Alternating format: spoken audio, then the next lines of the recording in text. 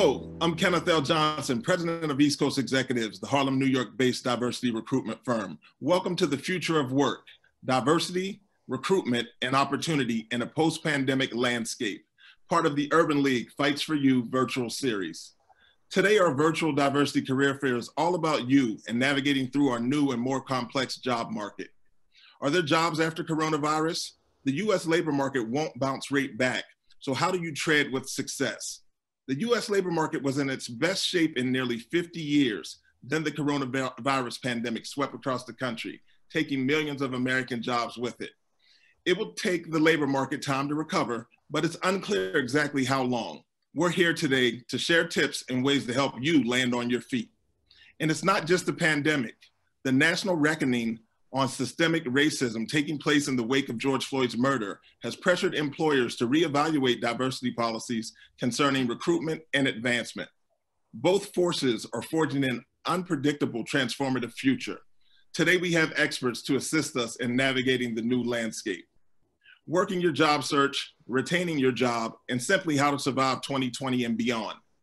To share insights with us are three experts. Valeisha Butterfield-Jones, Chief Diversity and Inclusion Officer for the Recording Academy, responsible for advancing the Recording Academy's mission and ensuring that diversity and inclusion are core to business values and standards and demonstrated throughout the entire organization. In 2007, she co-founded Women in Entertainment Empowerment Network, WEEN, a nonprofit global coalition of women and men committed to the balanced, positive portrayal of women in the entertainment industry. She is a woman that knows the ins and outs of finding the right job. We also have Dianne Greene, currently serves as Vice President, Diversity and Inclusion Strategy and Operations. She leads Associate, Client, and Talent Market Activation Strategy. She extends D&I throughout leadership on ADP products, clients, and partners. Dianne is currently helping design and operationalize a 5-year vision for diversity, equity, and inclusion globally. And finally, Lauren Wesley Wilson. Lauren created ColorCom as a luncheon series to gather women of color in communications and media. She was working at a WPP strategic communications firm in Washington, D.C., and did not see one person of color in leadership. In 2015, Lauren left her full-time position at a crisis communications firm to grow ColorCom into a multi-million-dollar company.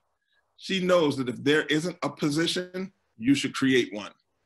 Wow, an incredible panel, and I'm happy to be here to moderate it, and I want to jump right in. So I have a question for all three of you. Thank you so very much for joining us today, but here we go. So with unemployment rising each day, this is the second largest amount of unemployment claims in history since the Department of Labor started tracking the data. How do you protect your job? And if you lose your job, what can you do? So let's start out. Let's just start at the top. Lauren, how do people protect their jobs and what should they do in this economy? Well, I would say to be able to protect your job, you need to know what's expected of. What does your manager expect for you to do to excel? Because oftentimes we have our own perception, but we don't ask questions. So what does excellence look like for leadership and for that company? And are we headed in that right direction? I think that's so key. I would also say, listen, we're also lucky if you still have your job to keep it, but it's not time for guessing. You need to be proactive. You need to take control. You need to regularly check in with your manager and always keep kind of your options open. We know the climate that we're in, so we need to be smart about our trajectory. It's not about 100% loyalty to our job because our jobs could cut us at any time, even if we're great, even if we're performing. If we don't add value, we could be gone. So learning what that value is to your role, to your company, but even if you do all the right things, so to speak, you still might not be safe. So constantly keep your network intact, constantly be checking in, and constantly see what opportunities are out there. Wow, that's great advice. I really do believe that we all are really a business of one. And I think that's core to the message you just shared. Dianne, I'd like you to come in and help us out here. What do we do? How do you protect your job? What if you lose your job? What's out there for us? Yeah, so, look, companies have had to pivot themselves. We need to remember that we're pivoting, they're pivoting also. They've had to reprioritize their work, to find new and different ways to deliver, whether that's delivering service to a client base, whether that's delivering best practices. They've had to swerve, right? And so we have to swerve too. So I think a couple of things I would say. We should look for a good balance between knowledge and interpersonal attributes. I think the interpersonal attributes are becoming more and more important. So what do I mean by that? Those soft skills, the emotional, the social, the cognitive abilities, all those traits in a virtual environment just become in greater demand. Continue to be visible. If you're not visible, get visible. And I know it's hard, especially for those of us who are introverted, but we have to stretch ourselves outside of our comfort zones right now. And to Lauren's point, connect with people who know about you, they know your expertise, but even more importantly, they know what value you will bring in the future. So they understand your runway. And they're able to help you network and connect with others, whether that's inside your industry or outside of your industry. So those would be three things that I would mention. Exceptional. Ms. Butterfield-Jones, would you like to chime in on this one? I would. And Kenneth, first, I just want to thank you for having this conversation in the National Urban League. It is an honor to be here. I think we will be defined during this time in two ways, whether we survived and whether we thrived. Full stop. And I really believe that it is critical if we want to thrive during this time to have a contingency plan. And so whether you feel secure in your job or not, I think, we just don't know what tomorrow brings. And so for me, that's contingency planning. I say this at risk for, the employers who are watching, but apply for the job, right? Even if you feel secure right now, I think it is healthy for all of us to consider and know all of our options just in case. And then also having multiple revenue streams. You can be an entrepreneur. You can work within an organization and build your own thing while doing that. So many of us are. I've done it, and I really, really advise, if you have an entrepreneurial spirit or not, consider what ownership could look like for you in your life, even if you are employed by someone, and start exploring those options. Let's stay right there for a second. So in this job market, the entertainment and hospitality industries are one of the worst hit. What do you say to those people in those career paths that are nearly non-existent during the pandemic? How do they pivot? Is that for me, Kenneth? Yes, that is definitely for you. Yeah, I wanted to stay with you for a sec. Innovate. Take advantage of this virtual time that we're in. I never would have thought that I could engage in a panel like this from my home with my shoes off. Right? I think, who would have ever imagined, right, that we can be visionaries during this time, innovate and take advantage of the tools and the technology that we have in our homes and at our fingertips. And so I believe that especially for creators whose live shows have been canceled, who can't go on tour, we've seen success with people like D Nice on Instagram Live and others who have really innovated. Versus the other night, 6 million impressions with Monica versus Brandy, right? So what a time for us to reimagine. And that's not just for creators, that's for executives, that's for leaders, that's for individuals, everyone watching. Innovate and think differently and reimagine your current work practice. Dianne, let's talk a little bit about innovation. Now, it's my understanding you just received a promotion. So congratulations, that's remarkable in this environment. It shows a lot about the work that you do and the value that you bring to your organization. But what do you say to people who are looking to advance in their careers? Thank you, Kenneth. Yeah, my new role as VP of Diversity and Inclusion for Strategy and Operations for ADP couldn't be more timely. And it really came about because of the crisis situation that we are all involved in right now, racial inequality and the things that we're seeing on TV.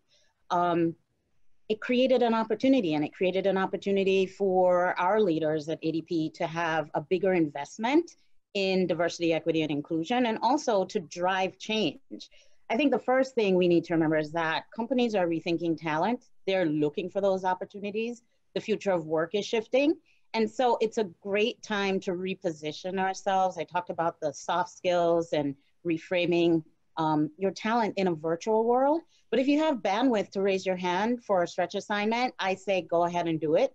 Increase your visibility. Obviously, I do every single call on video. Whether I've combed my hair and put on some makeup that day, I do it on video for the simple reason that we are not physically in the same space anymore. And so seeing who I'm talking to and having the ability to make that eye contact is really, really important. It helps to build and grow the relationships that I have. And then the last thing I would say, which really helped me, is really being purposeful and speaking with intent about the type of work that I want to do, where my interests lie, where my passions are. People will help you get there, but they need to know your specifics. Otherwise, they're going to throw things at you that they think you want, they know that you're good at doing, but that might not necessarily be fulfilling for you. And I've been in that seat. But the moment I started to be purposeful and I started to think with intent about what I wanted to do and where I wanted to be, an opportunity presented itself, and it really presented itself at a time that's so important, time for us to do some important work. So that's how it happened for me. I say, you know, don't look at the crisis as debilitating. The crisis has huge opportunity behind it. You know, speaking of opportunity, I want to bring Lauren into the conversation. Lauren, usually when I hear the word opportunity and we just start talking about even Black women in general coming into the world of entrepreneurship, is that the way to go? Is this the time to find a need and then fulfill it as an entrepreneur? If you have one, yes. I don't think you should just go out there blindly. Get your affairs in order before you decide to be an entrepreneur. If you're still working at your company, you still have a full-time job, and you think that, look, my full-time job may not be safe. I might have more job security if you were in control and if you were an entrepreneur.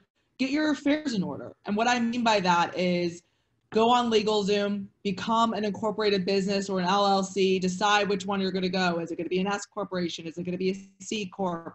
Is it going to be an LLC NY? Is it going to be a nonprofit NY? So make those decisions. Then decide, is this business that I'm thinking about going into or starting, is it driving revenue already? What are my plans to drive revenue that allows me to make the same as what I'm currently making, be employed by somebody else?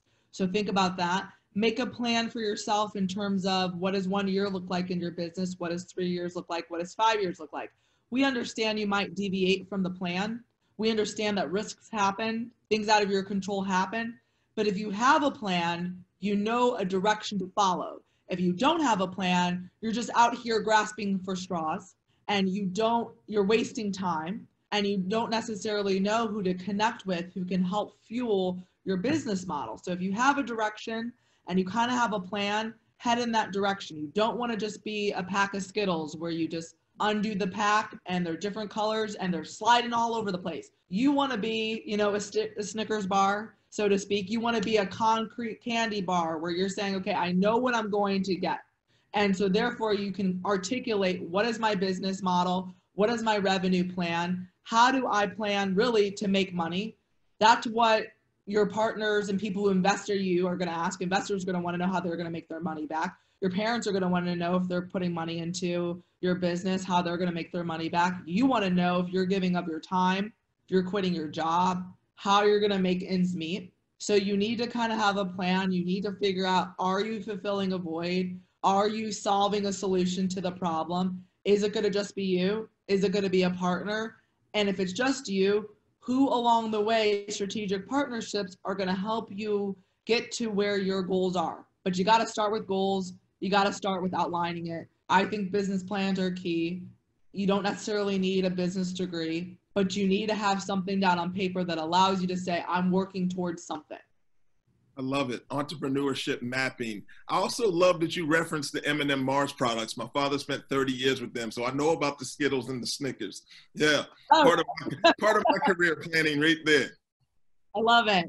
And I like these analogies because it's so helpful for us to all visualize, right? I'm a visual person, so I can talk in visuals. And I think, you know, entrepreneurship sounds so sexy, right? You know, you have Instagram, you have people, you have leaders you might look up to, you think they're living these glamorous lives or they're having these lifestyles that you want to emulate. and it's because they have control over their career and they're solving a need. But entrepreneurship comes with a lot of lonely nights, a lot of scary nights. No matter if you're doing well or not doing well, you're still in a constant churn of, I have to make payroll for myself or for other people. And how is that going to happen? Brass tacks. And nobody cares what your Instagram followers are. Nobody cares how fancy a lifestyle you want to live. It really just comes down to dollar and cents. And you may not be great at math, but you got to get great at math really fast to learn. Am I making and am I entering into a viable business? And that's what separates somebody who has a business for the long term or someone who just has something that's trendy, lasting for a few months and gone. And so for me, you know, ColorCom, we've been in business for 9 years. 5 of those years, I've run the business full time. So I stepped away from my full-time job while I was running ColorCom, changed it to a different model and ran it full time. So those are some long-term things you have to think about because it's not a sexy endeavor. It's really about fulfilling a void and making sure whatever you're fulfilling is profitable and making sure you have the skills to allocate where the money goes, because it doesn't all go to your pocket. You know, it goes to health insurance, 401k, it goes to investing into the business. It goes into things that you can't predict or see in the future. And you have to be alert, clear, savvy, and understand your marketplace. You know, I'm hearing a lot of intersectionality in the process, right? So, you know, people can still work and be on the path to entrepreneurship. You know, the gig economy is really big, right? So just overall, and I want to, I'm sorry? That's the safest path. That's the safest path. Where you already have a job, your side hustle maybe is becoming more than a side hustle. Yes. Maybe it starts in revenue. Maybe you're thinking, okay, I could actually make my salary or close to it if I leave. So that's a safe path if you have that opportunity. You know, and so that's the one way. But there are some people out here that actually are entrepreneurs and their businesses slowed down and they're looking to kind of come back in maybe and work for somebody. So, and this is out to all the panelists. What are the tips for finding work during the COVID-19 pandemic? Can I start? Yeah, please jump in. Let's go. I think sometimes like situations and fear hold us back. So pretend you're like not in a pandemic, because I think we get these mixed messages where people tell people this, right? You get this message of nobody's hiring, you can't find work, you know, there's the most unemployment, da da da da da da da da da da. I would say apply, and step it up. You know, because you're in the situation that you're in, don't let fear hold you back. Just times whatever you would do by 2. And really, when you look at it, did you really apply or connect with, let's say, 50 jobs or 50 prospects per day, or were your numbers pretty low? Like, step it up, have volume, and that's where you're going to see results, I would say, during this time. Definitely. Because people are hiring. Yes. Yeah. And one more thing to add, what might be expensive for a company, your salary, might be cheap for somebody else.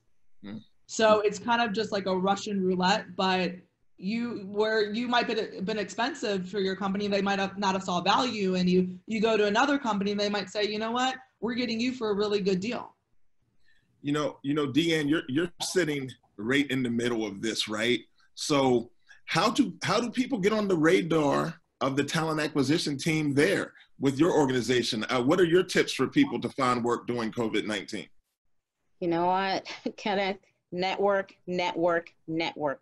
I think in this type of economy, you've got to lean in to the people who know you and who can speak for you, and take some risks. You know, there are 10 requirements of the job.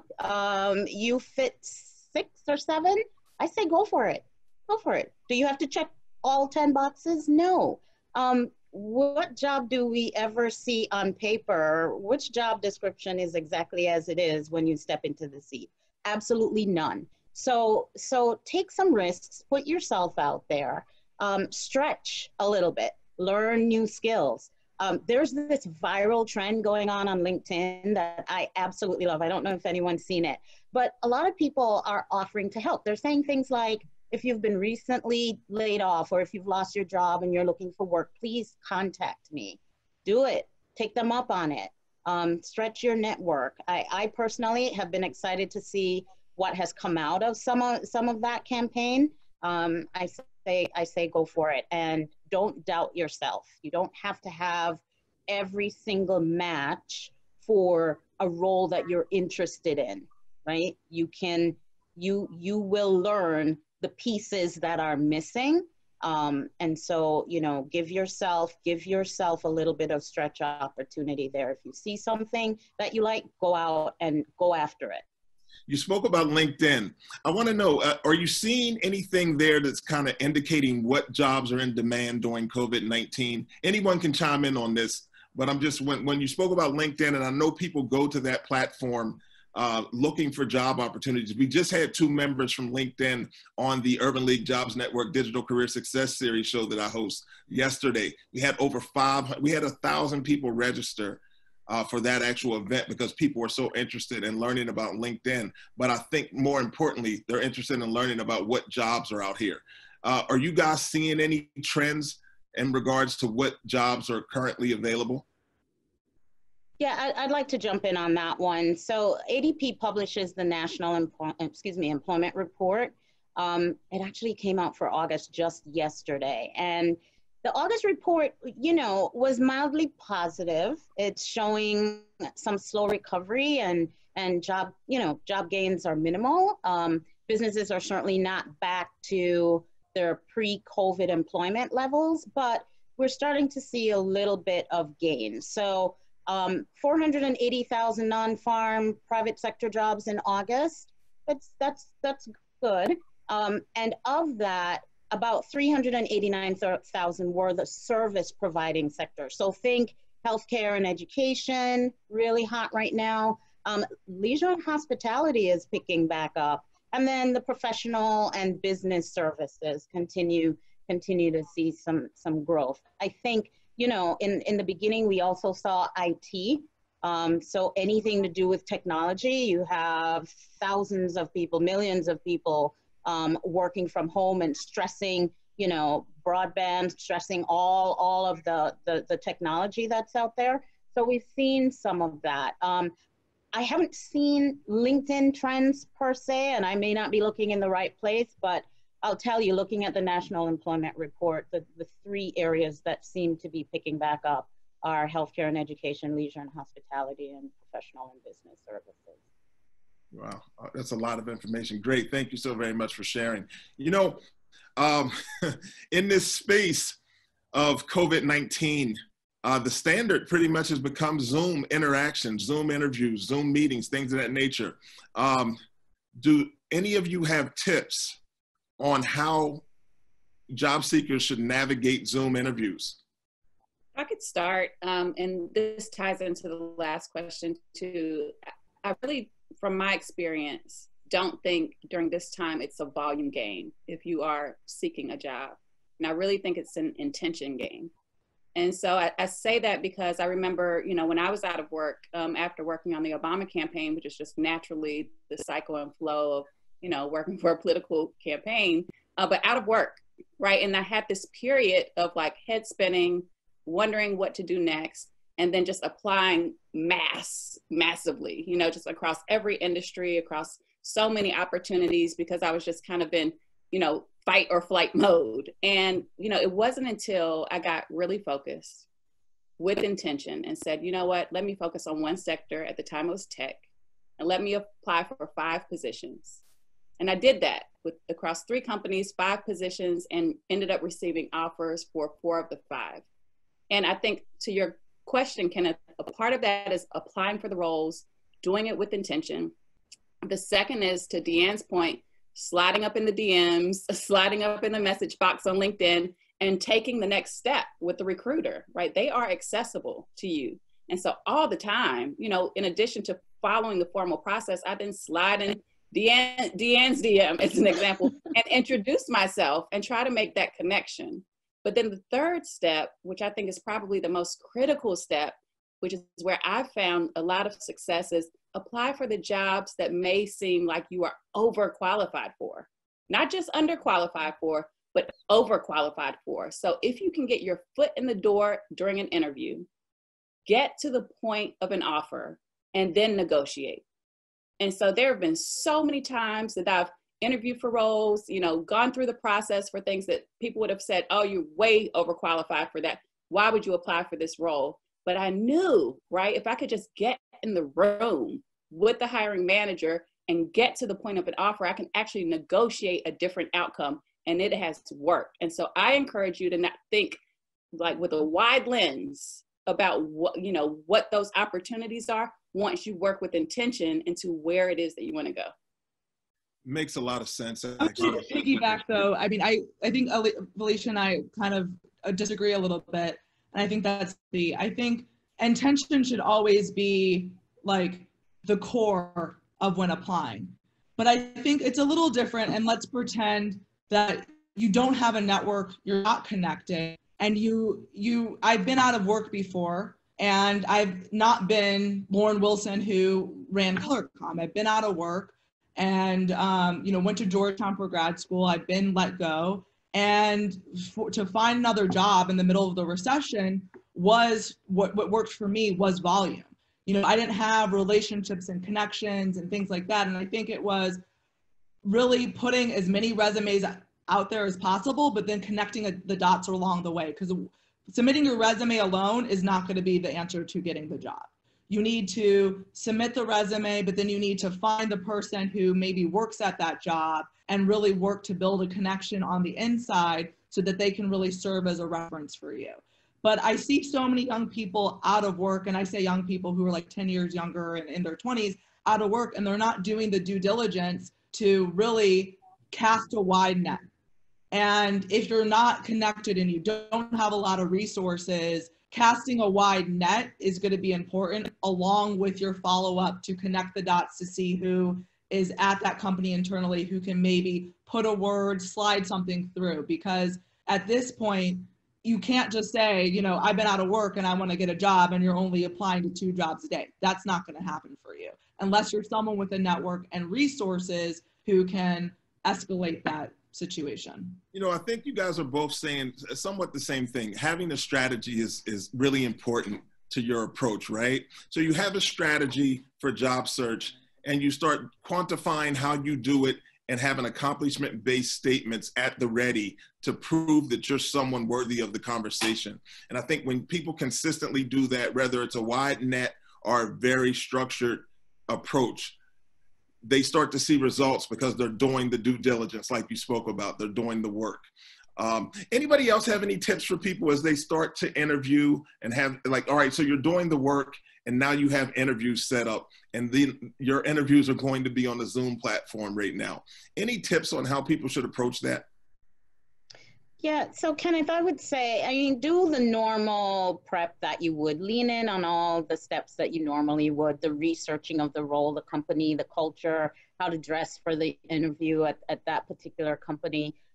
You know, do the test runs, do the trial test run for sure. Pick the space where you're comfortable and, you know, where you have some amount of privacy, and just note your environment and the background. Definitely get on video. We're not person to person. So the eye contact is definitely needed. And then the last thing I would say is, you know, since we're not seeing each other and we're not there to read body language, you need to be able to amplify your personality. So be yourself, but be a little bit more of yourself so it comes through on the Zoom interview. I'm not saying that you need to, you know, be disingenuous or, you know, not be authentic, but you have to find ways to amplify yourself and amplify your personality through the Zoom video so that you're interesting and you're adding more, you know, you're coming with talent and you're adding more to the current team or to the current organization. So they have to be able to like you through the video. And we should not forget that. Extremely important. You know, just speaking about through the video, right? So as we navigate this new normal, you know, and we're working from home and there's a ton of distractions. Some of us had children that may be at home. Some of us have adult parents that we're taking care of. some of us simply just don't have an office set up. How do we make sure that we present our best selves in that moment when we have a meeting online through Zoom and we want to position ourselves as someone worthy of consideration for promotions and things of that nature in the workspace that we're in? Well, I think for me, as a mom of two, I have a 2-year-old and an 8-year-old, so my 2-year-old crashes my Zooms every day. I think it's setting a new norm, even in the interview.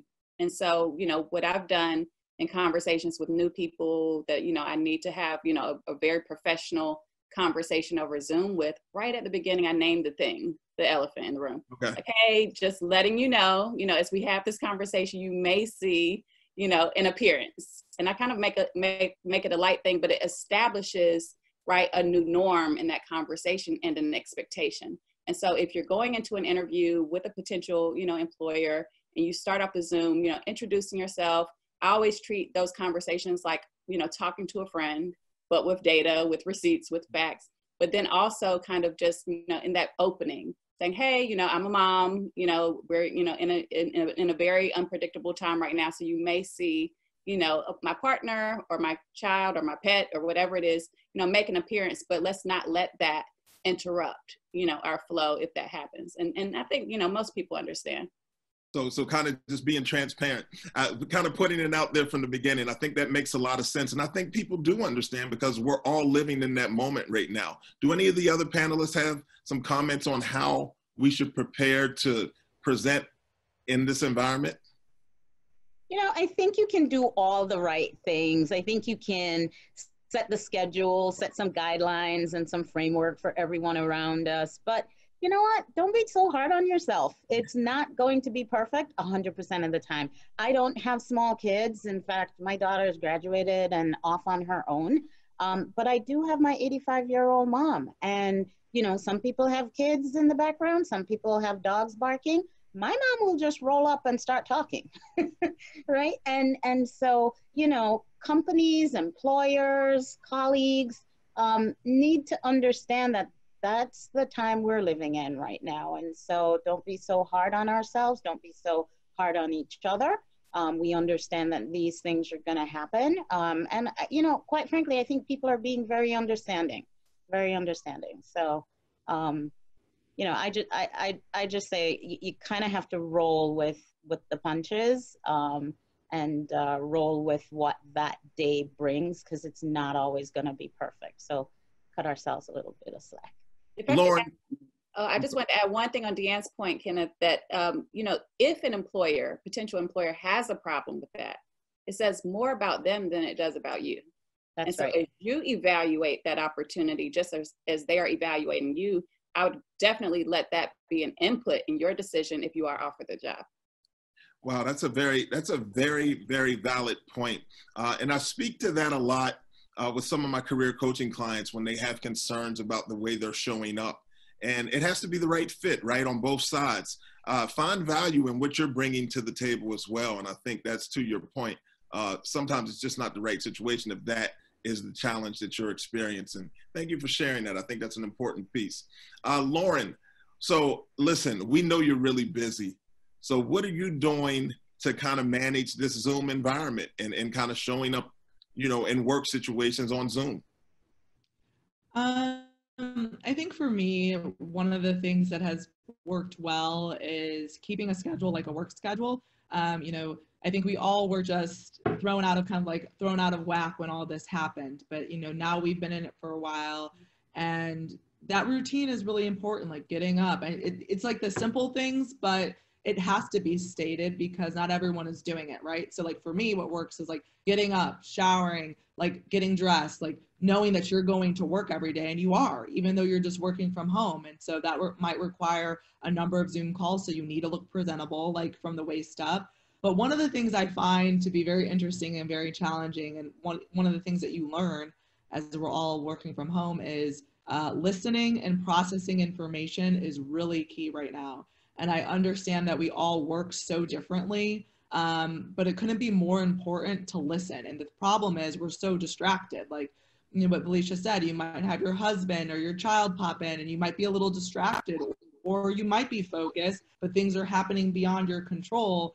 And I think that's the one thing I noticed a little bit in meetings is not everyone is like fully receiving or understanding or processing 100% of the information. So if you know that could be the case, like make sure you're in a position to ask questions that allow you to get the information you need to do better at the role that you're doing. Because you might be on a conference call and you truthfully might only hear 60%. And the third, and the 40% that you missed could have been the important part. So are we following up? Are we having regular conversations with our managers? Are we connecting with our teammates so that you're not working in isolation, so that you kind of get the information that you may not have missed, whether it was on purpose or accidental, so that you're up to speed? Because that's really what your managers want you to know. Like they want to feel that you're working, even though we're all working from home, but you're not running off to the grocery store and like running off doing errands while you should be working, because you're not really getting work done if you're doing that. Wow. So we're speaking about people that are currently working, and, those people are in, actually favorable situations to many. There are some people that have not worked since March. It's been about 6 months since they've got up and went to their job. What can we share with those individuals that are looking to kind of get back into a regular work routine, or just really looking for opportunities here in the workspace, in the workplace right now? All panelists, I'd like everyone to chime in, but Valeisha, let's start with you real quick. What do you say to people that have been out for 6 months? First thing I'd say is don't lose the confidence, right? You are qualified, you are prepared, you are able, you have value. And so what we're seeing with, the unemployment rate has no reflection on your value. And so I would start there on the confidence. The second is to really think about what this moment is teaching you, right? And I really believe that we all have a lesson in this moment. And for me, certainly, the lesson has been, how do I innovate? How do I think differently about my approach? How do I work more effectively? And figure out for you, what is this moment? And it's hard to do that, especially when you are unemployed and looking for a job. And I know that. But I really do encourage you to take a moment to really think about what you need to learn in this moment. And it could be the use of technology. It could be going after, to Dianne's point, the job that maybe felt a bit out of reach and out of touch. But whatever that thing is, I would spend a little time, if you can, sorting that out. And then the last step is apply for the job and do what you have to do, right? Even if it means, taking a job that you may not want to take at this time, if that's what it requires for you to pay your bills and to survive, and take advantage of the resources that are out there and available, right? They are available. And so, look at all of those options, do what you need to do. We've all had those moments where, you just have to pay the bills and keep the lights on, and there is no shame in that. So do what you need to do, but don't lose sight of the bigger picture once we get out of this. Speaking of the bigger picture, I know you were speaking about kind of maybe focusing in a little, and I want to focus in on something with you here. So we have some 2020 graduates that are participating and watching this career fair. What's your advice to them? It's a real different situation. No one really kind of knows what to share with them. What would you share to our 2020 graduates that are out here? Oh, see, you made me smile even larger. To our 2020 graduates who are watching, what a time to be graduating in your career, and don't let it define you, right? It really is a moment, I believe, for you to go after everything that your heart desires. And so many of us, when we graduated from college, just followed the status quo, did the things that were expected of us, and just followed the process that was laid out. And you have an opportunity right now to disrupt the status quo and really do what your heart desires, right? And so take advantage of this moment. And no one may understand your dreams. No one may understand, your heart's desire, but it was placed on your heart for a reason. And so, look at what it is that makes your heart sing. But then the second thing is social media. I mean, we didn't have all of the tools and access that you all have now. Like if you wanted to reach out to Lauren or Dianne or to Kenneth or me right now, you could do it on social media. And so take advantage of the access that you have and also the tools you have to not only connect with other people, but to also build your own thing, if that is, you know, what is in your heart. Yes, so many Kenneth, tools. Oh, go ahead. No, so many tools for individuals to kind of connect now. This is a really great time. Dianne, let's go. What were you going to say? You know, I was going to share with everyone that I have a 2020 graduate. And so my daughter just graduated from the School of Ed at American University. And what I've told her is that 2020 graduates, whether it's high school or it's college or beyond, this is the most resourceful, agile, and I believe one of the smartest graduating cohorts that any generation has seen. They have had to process a great deal of disappointment. Imagine that rite of passage at the end of 4 years, and you don't get to walk across that stage and get your diploma handed to you. A lot was lost, and I watched my daughter mourn the loss of that. However, in going through that process, she showed up resourceful, finding and networking and really navigating a tough situation to really do what she wants to do. And so, you know, your priorities shift.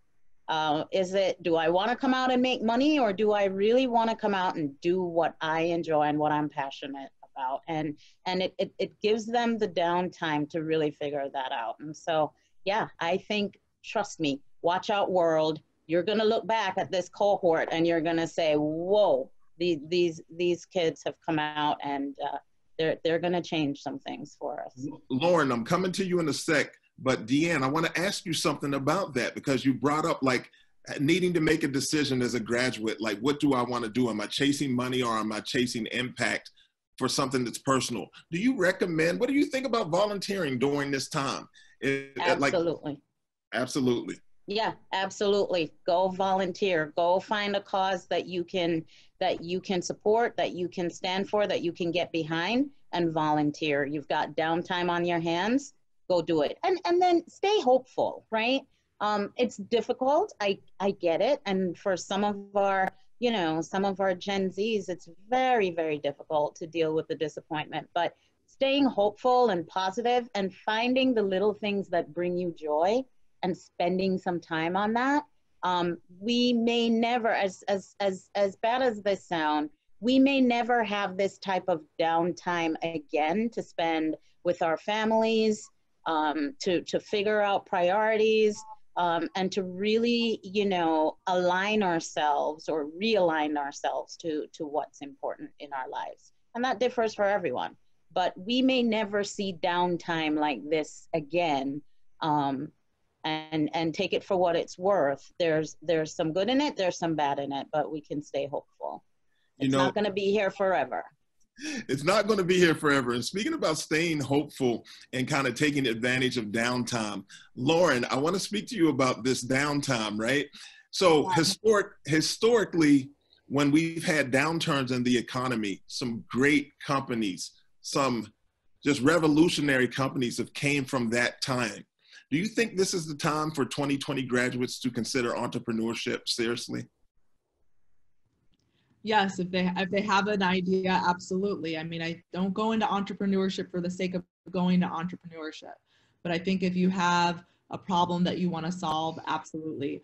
I think this class is so resilient, and to add to Dianne's point, I would say don't necessarily chase money, because money will come. I would say chase skills and the opportunity to learn, because that's what makes you valuable, and that's really what makes you worth, you know, getting paid a high salary in the future. So really chase the opportunity to learn. I mean, this class is so resilient, and that's something that we'll certainly see, as this class is just like fighters who can come back, this cohort of people who are going through what they're going through. But don't give up hope, because people are looking for you. You know, people are looking for 2020 graduates. They're looking to hire, they're looking to round out their teams. And don't get bogged down by the messages of where we are. We know we're in scary times. We know there's mass unemployment. We understand that. But we also understand that there's great growth opportunities. People are hiring. People are rounding out their teams. They might just decide, look, we don't want to route it out with this senior level of folks. They're too much. We might want to bring in more mid-level and junior level people and go in this direction and go in a position where we can teach, where, that's better for our business model right now. But I think that there are people who are looking for 2020 graduates, understand that, you will be online. You don't necessarily have to move to the city where you once were going to work out of that place. And then also look for, I just see a number of like fellowship programs, internship programs that are looking for people who've graduated, especially in our business, in our industry. They're looking to hire people who just graduated, pay them, internship dollars for 6 months to a year with the intent to hire full time. And if you are living at home, you can actually hopefully afford that arrangement. And it really allows you to be in a position to learn, because that's really what you need to be in right now is learn. It's not about the salary. It's really about the skills, because you could take those skills and use them to start your own business or use them on a side project or something like that if the time presents itself. I'm hearing what you're saying, and I love it. It's kind of like about betting on yourself and your skills, right? So I want to bring Valeisha in here, because not only do you need to bet on yourself, but you also need to invest in yourself. So what are your thoughts about increasing your knowledge base? People going back to school, maybe taking some online courses. I had the opportunity to look at your profile, saw your past work with a company that does a lot of things that really lead people to invest in themselves. And I just want to know your thoughts on that. Yeah, I think it's, a great time right now to, pick up new skills and new tools and to sharpen the ones that we currently have. And that goes for every age group, regardless of level and position or role or wherever you are. I think that we always have to think about how to reinvent ourselves. I always have this analogy, that it's kind of like musical chairs. You never want to be left without a seat when the music stops. And the music always stops, right? I think, it is imperative that we stay fresh, stay current. And a part of that is definitely, getting more education if that's where, you feel like you want to be. But then also just like hands-on skills too. I think of every job opportunity that I ever had that was a breakthrough moment, a new industry, a new role, new skill. I started as an intern or a volunteer, even while working for someone else. So, don't be afraid to bet on yourself, invest in yourself. And sometimes that means collecting new experiences to kind of whet your appetite and to see, maybe what you want to do next. And so I think that's a part of, living a purpose-driven life, right? Finding out, what it is that you want to do next and then going for it. Man, this has been absolutely amazing. I could go on all day with this conversation. I'd like to thank all the members of our panel on behalf of the National Urban League, but I'd also like to have you guys answer one last question. And we'll start, let's start with you, Lauren. What is your best advice during this pandemic, during this upheaval, political and social unrest, just all over the place? What's your advice for job seekers during this period? On the professional front, learn as much as possible. So really try to map out a plan for yourself. I understand the climate that we're in. We could feel deflated, we can feel defeated, and all these emotions come our way, but you don't let that distract you from where you want to be. Map out a plan for yourself, have a strategic goal. Where do you want to be from a year from now? Take aside all of this and say, where would you like to be a year from now? And who can in your life like connect you to those places and connect the dots along the way? And then I would say research, learn, like pick up a new skill set, maybe take an online course, maybe take a certificate class if you can, if you have means to support that, but keep your skills fresh, always be able to come to the table with more. And then on a personal level, really carve out that time to have alone time to really reflect and to get connected spiritually if you can, because there's a lot being thrown at us, especially Black men and women, and it could be emotionally draining and you can really just feel sad at times. So I think that there's just moments where you just need to disconnect, be by yourself, and like reconnect spiritually. Thank you. Dianne, would you like to come in? Yeah, I do want to comment, and I agree with everything that Lauren said. I thought maybe I could comment from the lens of an employer, a leader, a hiring manager, because we will have, you know, those roles represented at the career fair. And so I would say to our employers, our hiring managers, and our leaders, we're all going through this change, and we process information and digest it differently. And we should be aware of that. Not everyone's starting from the same point. No one, you know, we don't all understand or are as educated on racism in America or the political climate. Leaders have to be self-aware, and they have to be sensitive, and they need to be compassionate. But most of all, I would say they need to be empathetic. And so we as leaders and as hiring managers, we need to create opportunities where you know, prospective employees and candidates feel psychologically safe to speak out. We need to give those opportunities to our employees who are with us today, so that they can talk about the experiences. And from there, we build on trust, and we build it through transparency. So my last words are to our employers, we've got to think differently, and we've got to create some safety around the stresses that people are going through today. And we can only do that by leading with empathy. Ms. Butterfield-Jones. I'll close by just saying, you know, you only have one life. We all do. And so just live it fully. You know, we all gave, you know, the best advice that we had to give today, but it's still, you know, your life to live. And so as you decide and chart your course, you know, follow your instincts. And I think so often, you know, as we are, you know, in college and as we go into our careers and roles, you know, we sometimes, you know, talk ourselves out of things. But our instincts normally can lead the way and have those breakthrough moments. And so if you feel, you know, compelled, strongly compelled to move in a direction, don't talk yourself out of it. I really believe that that may be God's voice calling you into something higher and then into maybe even a different direction. So, you know, stay strategic, follow your instincts, keep the faith, and just keep going. We're going to come out of this better.